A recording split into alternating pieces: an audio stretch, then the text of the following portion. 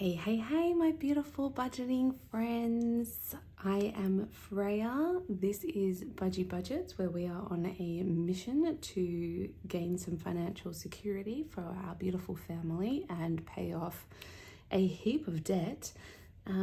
Welcome if you are new. Welcome back if you are a returning subscriber. So this morning was kind of funny because I got everything set up to film. I was ready to go.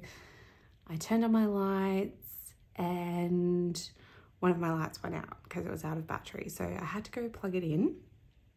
And whilst I was doing that, I ticked over to 150 subscribers. Yay!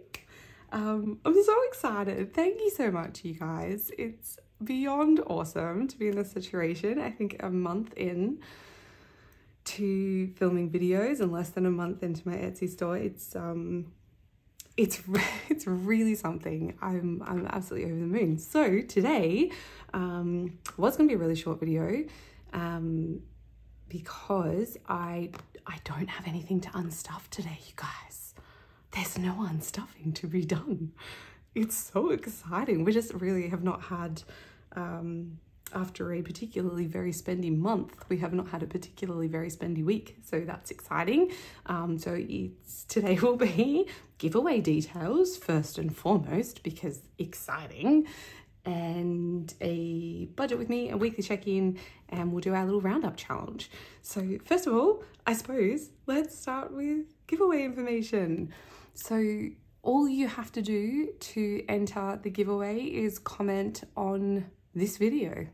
That's it. Just leave me a comment. Any comment you like. You can say something, leave me an emoji, whatever you like. It's not going to be specific. It's just whatever you comment goes into the draw, and then I will use the randomizer to select a winner. So this will be open internationally. Anyone can enter because the prize is digital. So I didn't want a chunk of the prize to be taken up by postage costs. So what I'm doing will be a $20 Australian dollar value voucher for my Etsy store. So that will be delivered to you. You can use it to buy anything you like. It doesn't matter, digital products, physical products, whatever you want.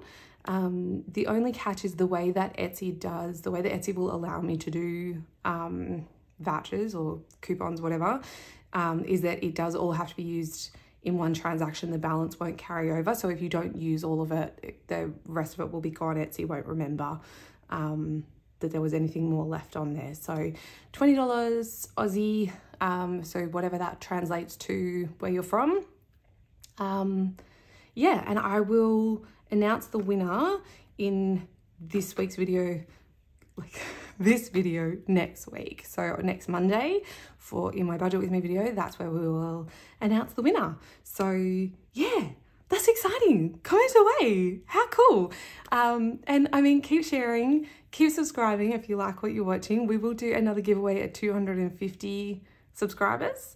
That will be a little bit of a bigger giveaway, and then we will do another slightly bigger giveaway at 500 subscribers. Yeah, so exciting, so exciting. Okay, let's get down to business, I suppose. So today we are doing, what should I do first? Should we do weekly check-in first, maybe? Oh gosh, you guys. After being like, oh, sneak peek, I've already started my May budget. So where were we? We were in week 4, and after my being like, oh, do you know what? This is not going to be a spendy groceries week. Ooh, it was a super spendy grocery week. So we added $7.90. We had negative $31.50 carried over from last week. We added $7.90. We spent $641.50. Whoops. And so we have $137 left to get us through the rest of this week, because we're not adding anything to it this week, which should be fine. We've still got some, like, quite a lot of meat and a couple of dinners left from the previous shops. What happened here was, what happened here? One, I made the terrible, horrible, no good mistake of taking my children to the supermarket with me 2, I made the mistake of physically going into the supermarket, which I don't usually like to do, because it opens my eyes to all these things that I see that we've not bought before, or we don't necessarily need, and therefore my grocery bill goes up. But also I think the main factor here was that I was running low on, I usually do like a massive like a nut, and for my older 2, they're allowed to have nuts at school. So I normally do like a big mix of nuts and stuff for us to snack on. And that had completely run out. So I went and bought like cashews, peanuts, almonds, pistachios. Yeah, and that obviously is an expensive endeavor. But anyway, it is what it is. Hopefully we can squeeze out this week without going over budget to start May. We will see. So takeout, we added 78. We spent 78. You guys will never ever see. There will never be a week where we add money to take away and it doesn't get spent. I'm just throwing that out there. Petrol, we added 97. We've spent nothing. So we still have 108 in there, which is awesome. Because the new car came pre-filled, I haven't had to fill up yet, which is so nice. So yeah. We added 20 to the chemist. We didn't spend any, so we have 40 left over. So then for this coming week, we have 137. We have none. We have 108, and we have 40. Okay, that's that. And then let's do the budget for this week. So yeah, it is a little weird. I'm technically budgeting like from the 30th of April, but this is our 5th week of April. So what happens for us is that this pay, every second pay, we actually get paid in the same week on a Monday and a Friday, and I just carry that Friday pay over to the Monday. So technically this was paid during last week, but I budgeted today. So I didn't want to drag it into May as a paycheck because it does really belong in April, but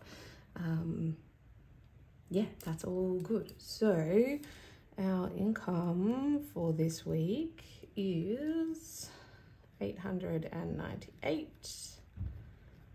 and that is being divvied up into our internet, which is getting 25, our home insurance. So I am going to change how I'm doing this. Home insurance getting 12. From next month, I had a big play around last night and yesterday, and I thought doing it like this would mean like breaking everything down into a weekly amount would kind of mean that it was more structured, I suppose, more routine, more predictable, which might kind of, I don't know, make it more consistent, I suppose. But I'm actually finding it really bothersome because all of the payments aren't lining up, and they're not going to line up for quite a while because I need to have basically 2 golden months before all of the payments will be. Does that kind of make sense? Because you kind of build up a buffer in some areas when you break it down weekly. That's just sort of how it works, because obviously, yeah, anyway. So I don't like that. So next month I am going back to a more simplified paycheck budgeting system where I will budget for the bills that are upcoming that need to be taken out of that paycheck. The benefit of what I've previously done means that I actually already have covered most of this is going towards bills in May. Most of this isn't going towards anything in April, obviously, because April is nearly over. But yeah, so most of the bills in May are already covered. So we're kind of almost a month ahead, but not. But anyway, so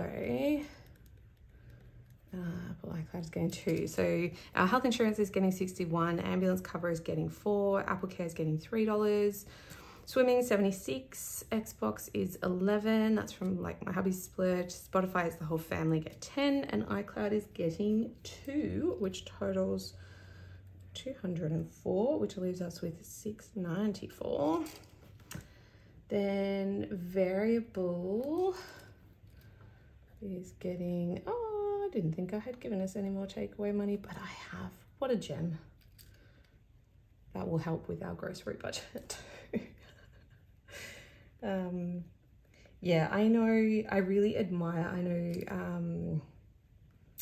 Vicky from, is it Vicky Plans and Budgets, her channel name? Anyway, she's on a mission to try not to eat takeaway and not budget for takeaway while she's paying off debt. And I cannot tell you how much I admire that, but it's a staple in our house, really. We usually have some sort of takeaway once a week, if not once a fortnight.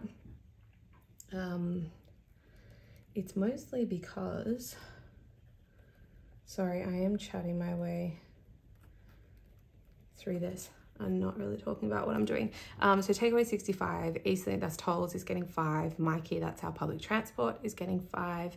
Our pharmacy or chemist fund is getting another 20, and spending is getting 10. That's for my hubby because my spending went on that. I think I already told you, thumb splint that's on its way. So, yeah, in our household, my husband is the majority dinner maker. He's probably actually the majority food maker. Like, he does breakfast for the kids while I do their lunches in the morning. And yeah, he's usually the one that cooks dinner. That is mostly because of all of my health issues that I have going on. By that time of day, I am not the most useful human, kind of worn out by then. And also I'm very sensitive to heat. And so standing in front of the stove for a long time is, yeah, not the most fun for me. So he quite enjoys cooking most of the time. Obviously, sometimes not so much. And so to make sure that he gets a break from that with relative frequency, we have a takeaway budget. So yeah, that's that. So that totals 105 and it's 589 remaining.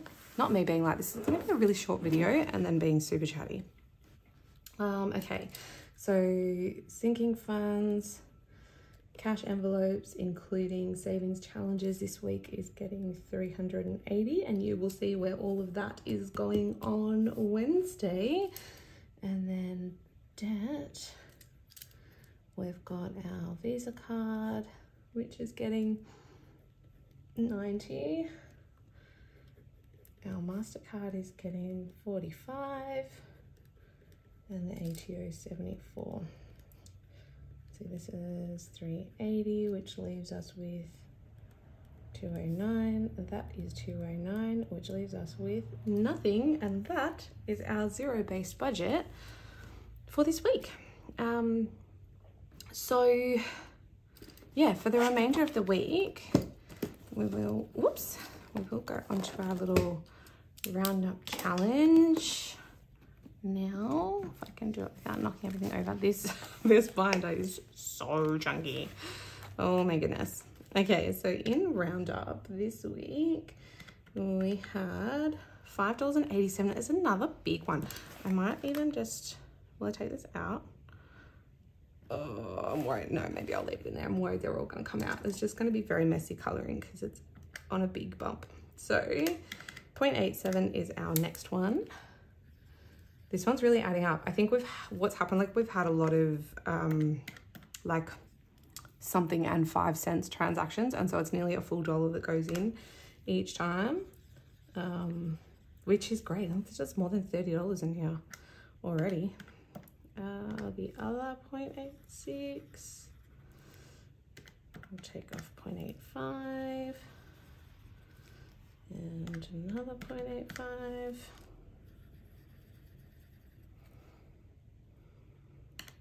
0.84 and 0.74. So that's that one. Beautiful. We're getting there. Wafty. Okay, so that's all for today. For the rest of the week, I will see you on Wednesday for my regular cash stuffing, and then on Friday we will do April's cash condensing and tallies for the month. So we'll see how we've done compared to last month. I cannot imagine that we've gone forward. I'm just hoping we haven't gone too far backwards. Given that we paid $1,000 for the new car, yeah, I'm kind of thinking if we haven't gone more than $1,000 backwards, I will be really happy. I'll be really happy with that. Yeah, because we bought hubby all those new clothes and everything. So it's been a very, very spendy month. So, but we'll see. We'll find out on Friday, and then we'll do a debt update too. I think we'll do that. We'll either do that in with that, or I'll do it the following week. We'll see how we go for time. Thank you so much for watching, you guys. Please do not forget to comment if you would like to enter the giveaway.